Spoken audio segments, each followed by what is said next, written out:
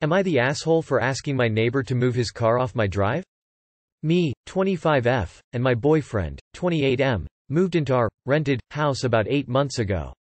It's on a terraced street, but our house is semi-detached and the space between our house and our neighbor to the left is just wide enough for a driveway with a garage door. We like the driveway because the area can be quite competitive for parking spaces. The driveway isn't wide enough for my BF's van, but my car will fit just fine. When we first moved in, I started to park on the driveway, but had numerous instances of people parking over the drive, leading to a couple of cancelled doctor's appointments at the last minute. It really got on my nerve, but we politely asked people to move if we caught them, left a few post-its on cars and put a sign up. Things improved, and as a standard I park on the drive, but if I have something important to do I'll park on the street just in case. A few days ago, I noticed my neighbor's car pull up in front of the driveway. I wasn't parked behind the garage door at the time, but as a standard practice I'll nip out and say something like, "If you're going to be here for a while, could you park elsewhere as we use the driveway?" If someone says they'll be on their way soon, I don't usually care, and the only time it's ever been a problem is when people get rude about it. It's worth noting that the street was pretty empty at the time, so parking spaces weren't scarce. Plus the other person that lives in neighbor's house has parked his van over the drive repeatedly, even after we've left notes. The conversation went something like, "Me, M, hi there. Would you mind maybe parking somewhere else as the driveway is in use?" Neighbor, N, "Well, you're not parked there now, and anyway it's not my fault that I can't find parking with your car and van on the street." M, "I'm not really sure that's relevant. There's a dropped curb and you're not supposed to park over someone's driveway. Besides, if I have an appointment it's not worth being blocked in." N, "Well, you can't have everything you want.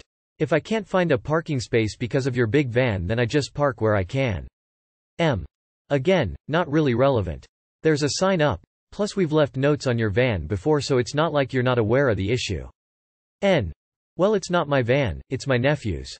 M, "Regardless, you must be aware of it and still choose to park over it regardless. Whether or not it seems fair, we pay rent, which includes the rent of the driveway. If I didn't have to worry about people blocking me, and you'd find me parking on the street a lot less often." At this point he's just mumbling swear words and turning away, so I call after him and say that I've taken a picture of the car and I'll contact the council if it continues to be a problem. Reason why I might be the asshole. I feel that the driveway is mine to use as I see fit, but morally is it right to complain when I'm parking on the street sometimes? Also, I don't know if threatening to call the council was too much. Edit. I live in the UK, so the council and police can be very slow about dealing with these things. Although thank you for some of the advice as to how to approach it over here. It can be quite difficult to park over the drive as cars will often park right to the edge of the dropped curb. Not to mention the neighbors seem to park more freely over the drive if I get into the habit of parking there. There are so many cars in the area it's almost impossible to keep a lid on it. Not the asshole you park on the street when you have an appointment specifically because he and others like him block your driveway. If they would stop blocking your driveway you could park in it.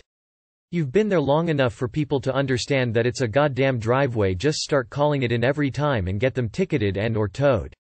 Depending on what is the legal method in your area. It's illegal to block a driveway. Call the cops. Woman shrugging, light skin tone. I hate having to explain common sense to people, so I don't bother anymore. Call the police non-emergency line or a tow truck company every single time. This is totally unacceptable and illegal for a reason. Also, if you honestly have to question whether or not you're the ass in this scenario, you definitely need therapy. Are you a human or a doormat? Not the asshole. Call a tow truck. End of discussion.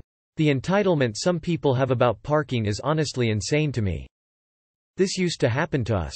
What we would do is park one car in the driveway and then the other car blocking our own driveway. That way we knew that no other vehicle could block us in and we could take street parking without feeling bad about it. If somebody else blocks you, tow.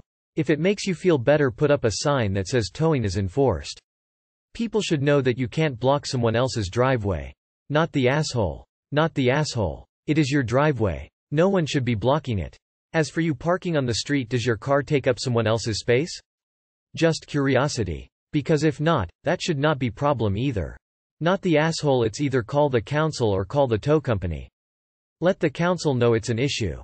Ask how they want it handled, because you are at the point you'll just have the car towed. It's an ongoing problem and have missed appointments because of it. If they don't know it's an issue or how bad the issue is, they can't address it.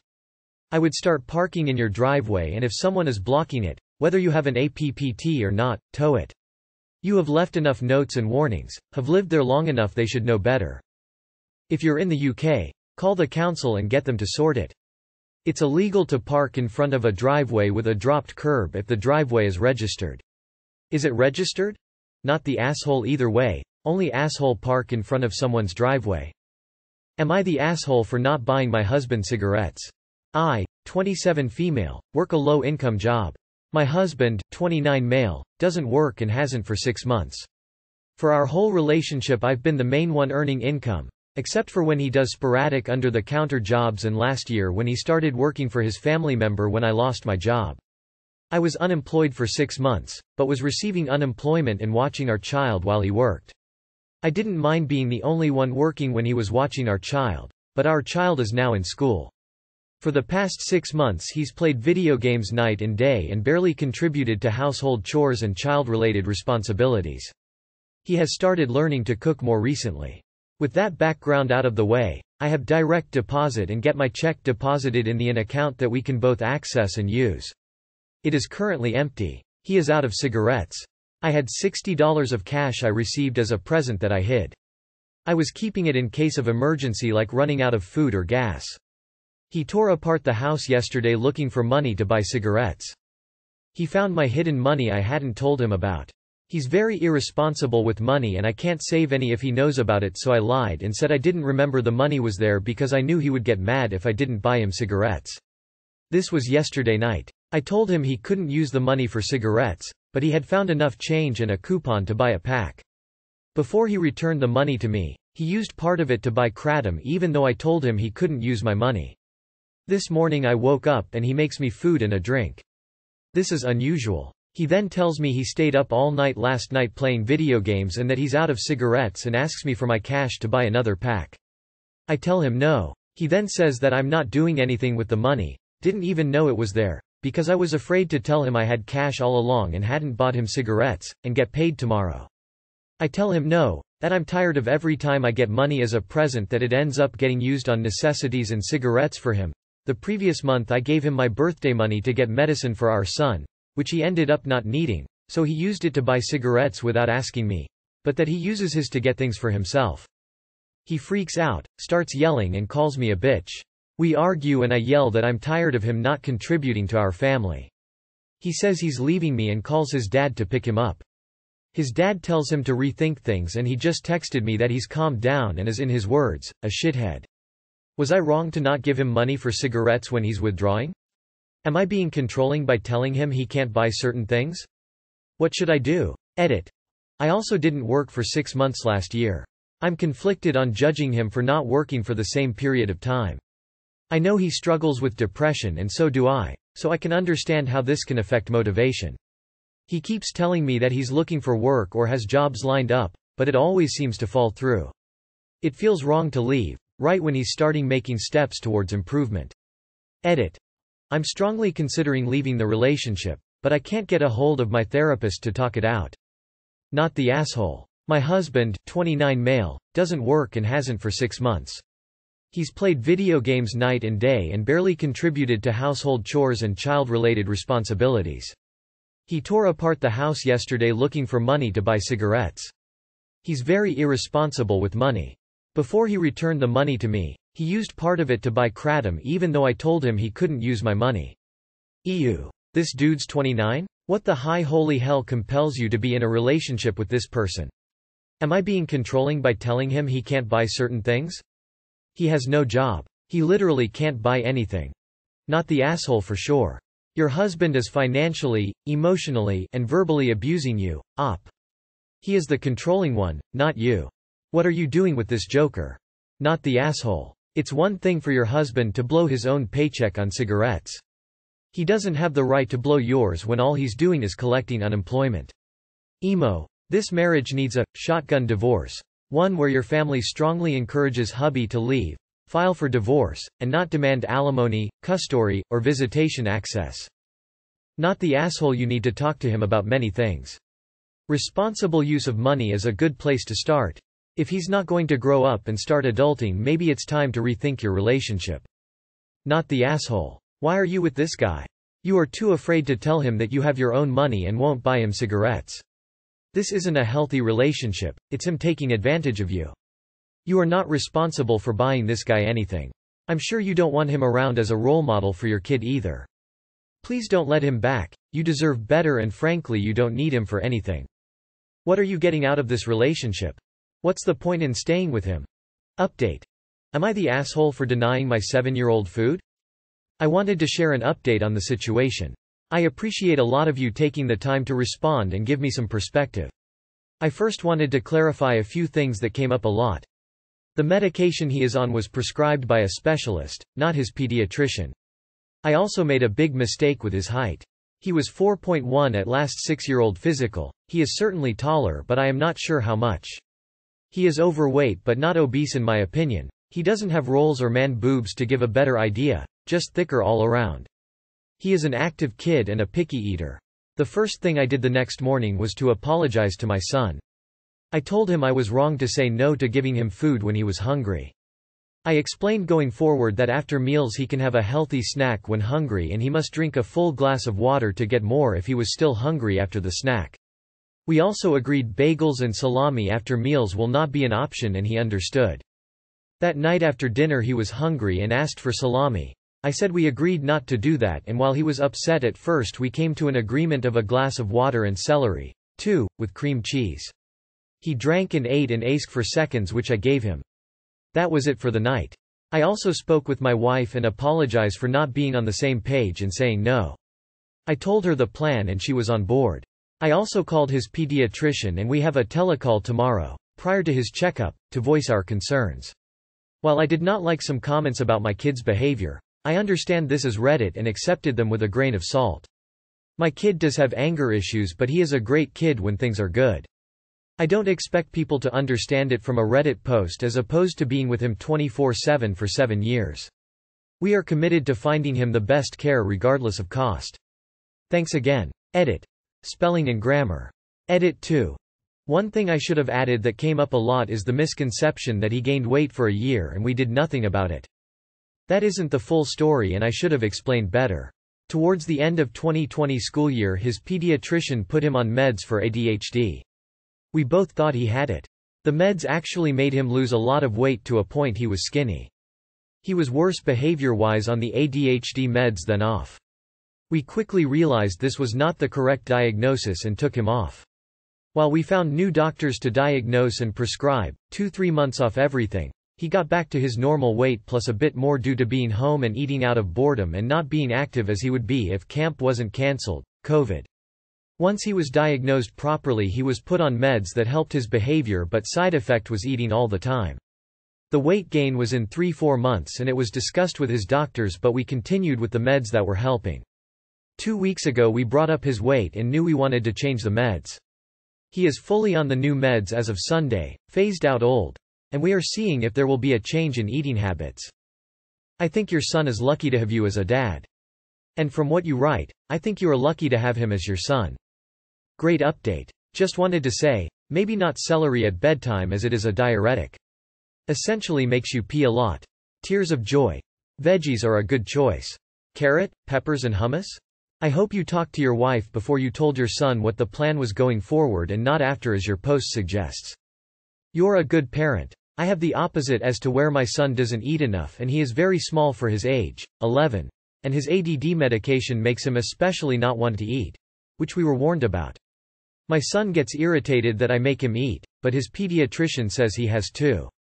It is tough parenting, huh? But so many rewards. Keep up the good work. Only you know your son and his needs. This is a great outcome, op. I have a similar arrangement with my kids. Fruits, veggies and healthy fats are all anytime snacks that they can eat as much as they want of any time without asking. We keep a bin of these prepped and pre-portioned snacks in our fridge and a list of what is an anytime snack on the fridge door. It's been great for them in terms of regulating cravings versus bored snacking. They're trying new fun veggies and fruits, and I never have to feel bad about their snacking. You sound like a great dad. Good job. You handled it well. I would suggest sitting down with your son and wife, and coming up with a list of acceptable snacks. I did this for my 7 and 9-year-olds, and made sure all acceptable snacks are accessible to the kids without adult assistance. I printed the list and posted it in the kitchen so they can look at it at any time. It has helped them become more independent and a lot less whiny about snacks. Sounds very similar to my kiddos. My son was actually failure to thrive at 12. COVID happened and he is now considered overweight. Lots more issues like you mentioned, but I don't go into more details because it's Reddit, but you sound awesome and I'm hoping everything starts heading the right direction. Slightly smiling face. Am I the asshole for yelling at my dad for not telling me about his boyfriend? Throwaway account. Sister knows Maine. I know the title sounds bad but hear me out. Long post. TLR at bottom. I, 16M, made a mess of everything, but I feel like I'm justified. My sister, Wendy, 16F, feels different. Quick background. I got kicked from the track team because my grades dropped too low. After getting lectured by my dad, 36M, he started trying to find me a tutor. So far 3 tutors have given up on me. My dad's favorite is my sister. I mean, I get it. Straight A student, nice, pretty, never gotten detention, yada yada. She looks and acts like a younger version of my dad. I'm the complete opposite. They always tell each other everything, so I'm usually out of the loop until the very last minute. Don't get me wrong, he's a great dad. A lot of people have it worse. I just know I'm not top priority and that sucks sometimes. Story. I started seeing Michael, 34 to 36-ish probably, last month as a tutor. My dad said he was an old friend of his.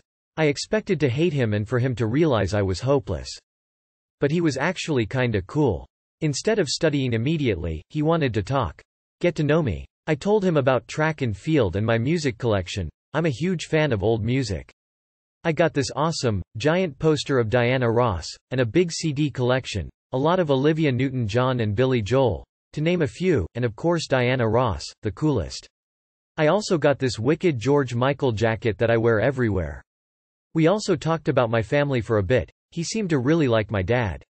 Eventually, after about a month or so of this, Mike came over for dinner. He brought me a Cyndi Lauper CD, and brought Wendy a poster of this anime character with demon eyes and pink hair and horns. She got super excited. So, after dinner, Michael and Wendy went upstairs so he could help her hang up her poster. Then my dad wanted to talk. He asked what I thought about Michael. I said he was cool and was in the middle of explaining what I was studying with him, Hamlet, when Dad dropped the "we're dating" bombshell. My brain short-circuited for a second as all the pieces flew together. It's like Mike was only nice to me so my dad would be happy. I asked for how long and he said a couple months. I asked why he was telling only me, and he said Wendy already knew. That was a kick to the stomach. A huge yelling match occurred. Mike came down looking embarrassed and left. I do feel bad about that. I like Mike, and upon reflection I think he and my dad are good together. I haven't seen my dad this happy in a while. I'm not mad that they're together, I'm mad everyone lied to me. Later Wendy came in my room and called me an asshole. We had an argument. Mean words were exchanged. My dad arrived and surprise, took her side. After more screaming, I locked myself in my room. Wendy and Dad ganging up on me I'm used too, but I don't want Mike to hate me. Too long did not read. My dad and my sister both were lying to me and I got mad when I found out. Am I the asshole? Not the asshole in my opinion as an outsider, but please communicate to your family just why you are upset. Tell them that it's not just about not knowing your dad was dating someone. You are upset that your sister knew before you for months, and is way closer to your dad, leaving you out of the family dynamic a lot. You are upset over all the other little things you've been left out of and this was just the straw that broke the camel's back, and you feel they waited too long to finally let you in on everything and ostracizing you. I don't think you are. It makes sense why you're hurt. Mike might not have only been nice to you for your dad. Maybe he just is nice, and obviously that would be good. But it was shitty of your dad to pretend like Mike was a guy who was there to be your tutor. That kind of deception and parenting pisses me off. I experienced some of it myself. Definitely not the asshole. Not the asshole on this one. You're a teenager who feels like the odd one out because you get treated differently to your sister. Your anger and outburst makes total sense. You were lied to by your dad, your sister and by Mike, this new adult who lied to you from the second you met him. There are going to be some real trust issues from this. But you won't be able to make this clear until you are calm. Tell your dad you are sick of being treated differently. You are angry at being lied to, not angry because he is dating someone. Not the asshole. They hid it from you, and it's concerning how matter-of-factly you talk about your sister being the favorite. There's a bad dynamic here, and while you can certainly influence that dynamic, it doesn't sound like you created it. I suggest you show them this post honestly, or perhaps an edited version. It's clear that you don't have any issues with your dad's relationship with Mike, you just have issues with your dad's relationship with you. Look into therapy to process this, and especially family therapy. Not the asshole. You feel betrayed. Like maybe your dad got Mike to tutor you just because he was dating him. You trusted this man as a tutor and friend. Your dad used that to his advantage and wanted to kill two birds with one stone. Now you aren't sure you can trust Mike or your dad anymore. Not the asshole. You are right to feel angry at your dad constantly playing favorites. You need to tell him that when everyone calms down. Not the asshole. I think those who are voting otherwise are forgetting that the reason you are upset isn't just because you weren't told, but rather because you weren't told and your sister was. You certainly could have handled this much better. Screaming is not a productive way to handle feeling sad. But you're still a teenager and emotions can be overpowering. Talk to your family. Tell them how you feel about being left out. Tell them that's what was so upsetting for you. I would apologize to your dad for yelling, but make sure that you emphasize how this pattern of you being the odd one out has been affecting you. I hope that you and your family can resolve this in a way that leaves everyone feeling better. Not the asshole. It sucks to be the last one to know something, especially when it involves two role models that you thought you were sharing things separately with, but weren't. It's probably hard to know what Mike knew before he started tutoring you, and how much he pretended to learn to get in your good graces. I'd be livid too, but definitely do give them a bit of a break on this. They sound like decent people who made a silly error in judgment.